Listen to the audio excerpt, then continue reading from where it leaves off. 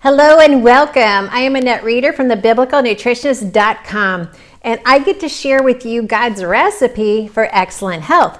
And today it includes a cranberry date salad.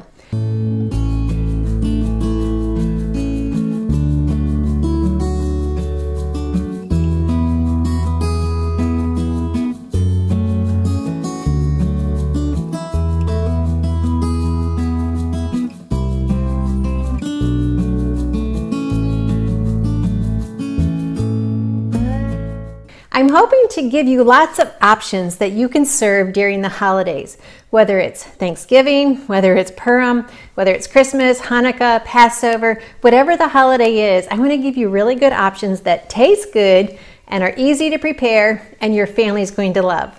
Not only that, I like to include ingredients that are from the 7 foods of the Promised Land.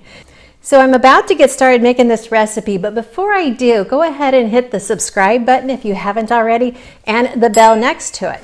That lets us know that you like the content I'm giving you, and you get notified every time I post a new video.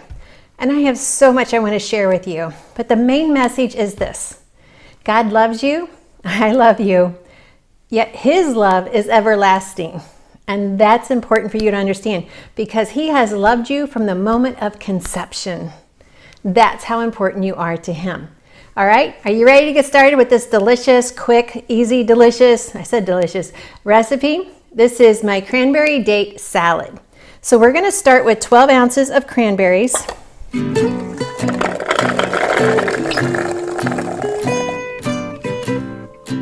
I'm going to go ahead and I'm using my small immersion blender. If you have a bigger food processor, that would be even better. And I'm just going to go ahead and just kind of mulch this up real quick.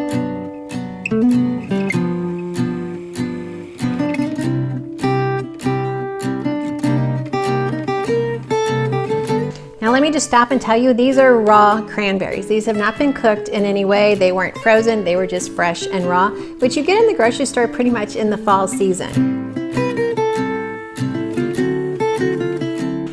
Now, because I'm using just a small food processor instead of my big one, I'm going to keep transferring this into my bowl and then kind of mixing from there. And you may say, well, why not just use my big one? Well, because currently it's being fixed. I cook a lot, and sometimes when I get in a hurry, I drop things and then they break. Okay, to this I'm adding 1.5 cups of chopped dates.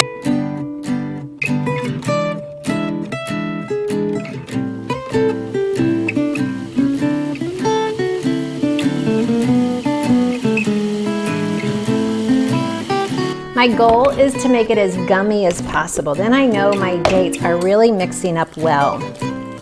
And we are getting there. So I'm gonna go ahead and add back a little bit of my cranberries that are still needing to be mulched up just a little bit more. Like I said, if you had a bigger food processor, this would go much quicker for you. But you know, it's always good to know how to improvise.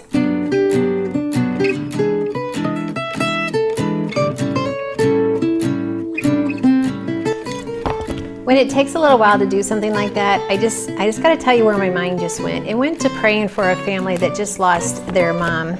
And the reason it hits me hard is because I went to Sunday school with her. I went to church with her when I was in the youth group. And I was just totally shocked last week. And so when you're doing something that's kind of mindless, like just waiting for your food processor to finish, it's really a good time to just add in those sentence prayers for different people that come to mind while you're cooking.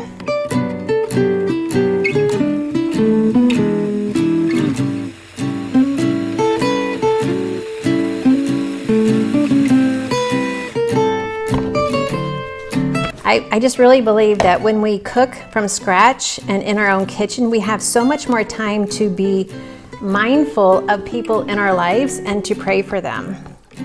Just so you know, right now I'm praying for all of you that are watching this video, and I'm just really praying that God touches your heart.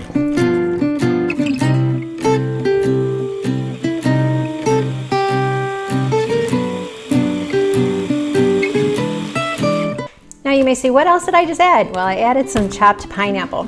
So my recipe calls for 1.5 cups of chopped pineapple. You could use a fresh pineapple, or if you have to, you can even use canned pineapple. So let me go ahead and continue mixing this up. I may have it just a little bit too full. There we go.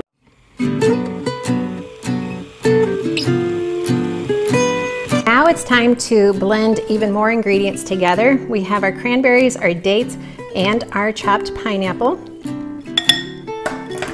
Mix this in the bowl. To this we're going to add 8 ounces of yogurt. Now mind you, we would let this chill first. And then right before we're getting ready to serve it, we would take it out of the refrigerator.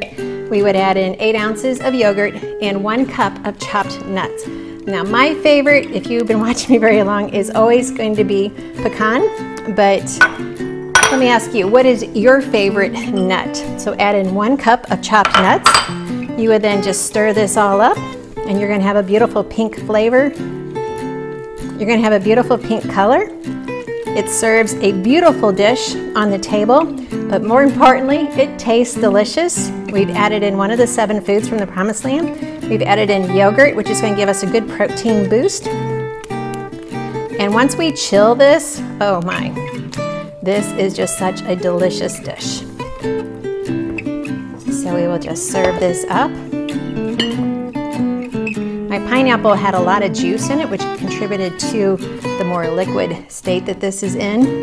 Otherwise, if your pineapple is not quite as juicy, it will be a little bit less. But there we have it, the cranberry date salad, and this is delicious. I can't wait to turn this video off so I can start eating it tonight, to serve it to my family.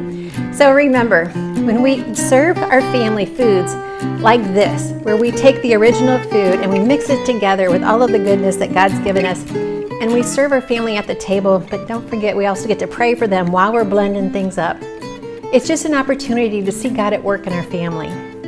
And that's why we're here. We're here to serve our family the healthiest foods possible, serve them God's goodness, and always remember to teach them. This is one of the 7 foods of the Promised Land, which is about God's promises, His provision, and His grace. And He loves you as much today as He did from the moment of conception, from the moment you were born. God has a plan for you. I'm Annette Reeder from thebiblicalnutritionist.com, and I am here to always continue serving you God's recipe for excellent health. Be sure and give it a thumbs up, and let me know how much you like this video.